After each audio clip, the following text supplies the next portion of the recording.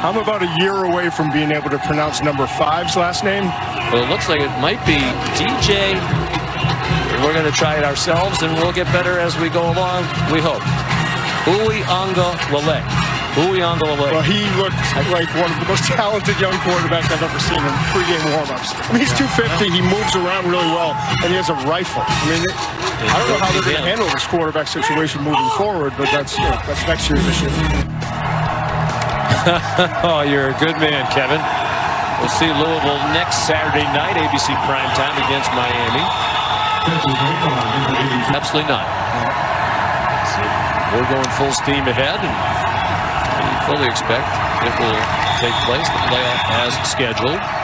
Here's a deck. They don't have enough good players. He's 6'3", 215. He's a high jumper.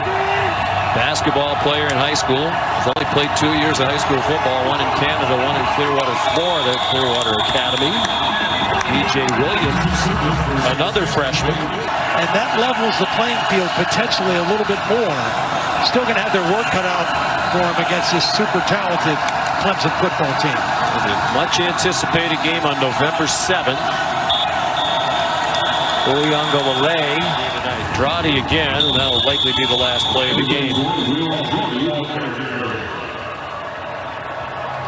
Well, Clemson had an overall winning streak of 29 games.